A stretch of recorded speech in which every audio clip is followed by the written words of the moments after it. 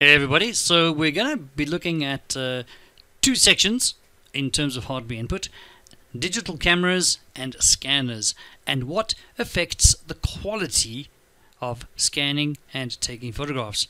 This is going to be a very short video. It's just so you can have a little bit of knowledge about the quality and what is affected by that. So let's start off with digital cameras. Well, the first thing that affects the quality of your photographs with a digital camera, and this is going to be a little bit obvious, I'm sorry, it's the quality of the camera lens. Alright, so if you have a camera that you have purchased and you have paid a lot of money for it, you've probably paid more money because of the type of lens that you have with the camera.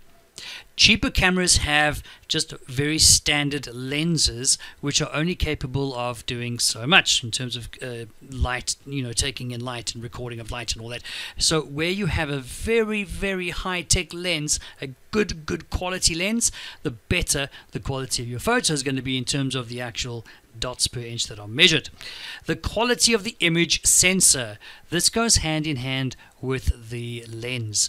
The image sensor is a special sensor inside the camera that senses and then records all the light data that's coming in, and then it records that information in pixels. Okay, that's very important.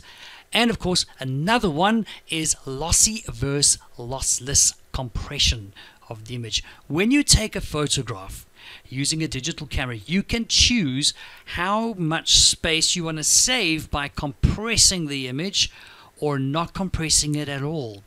By not compressing an image, you use the full capabilities of the camera, the full capabilities of the lens, and the full capabilities of the image sensor. When you are using lossy, that means it compresses the image, but so much so that you can't see the difference with your own eyes in terms of the quality of the photo, but the file size is a lot smaller. And you will see a difference if you try and increase the size of that photo, like expand it or zoom in on it. You'll see it starts getting very pixelated and very grainy. That's because it's been compressed. Whereas a lossless photo has not been compressed, and you can zoom in right up to every single pixel, and often these are called raw, R-A-W, raw photos. So those are the three main things that affect the quality of digital cameras and photographs. Let's have a look at scanning. Now, although I know a lot of you won't be scanning a heck of a lot anytime soon, it's good to know what is affected in terms of scanning, because you might be using your phone as a scanner, and these settings might very well be available on your phone depending on the software you use. So we have the scanning resolution, the DPI, the dots per inch, or PPI, pixels per inch. Alright, the more pixels it can squash in per inch, the better the quality of your scan is going to be. And as discussed in a previous video, the quality of your original document. In other words, if it's a bad quality photo, you're not going to make it any better by scanning it in at the highest res possible. Okay, ain't going to work.